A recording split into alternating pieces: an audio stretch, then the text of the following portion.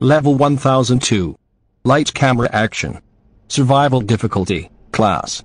Mysterious properties, unknown information, undocumented entities. Level 1002 is the 1003rd level of the Backrooms and the 3rd level of Cluster 2.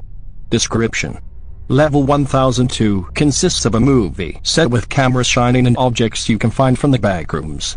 Although no entities spawn in the level, the reason why it was rated this was because after the Wanderer has stayed 1 hour in level 1002, the Wanderer will clip into the set itself. The sets are a replica of levels 0 to 100, sub-levels not included. Like the levels itself, the sets can mess up the emotion of the Wanderer and can replicate the entities of the specific level.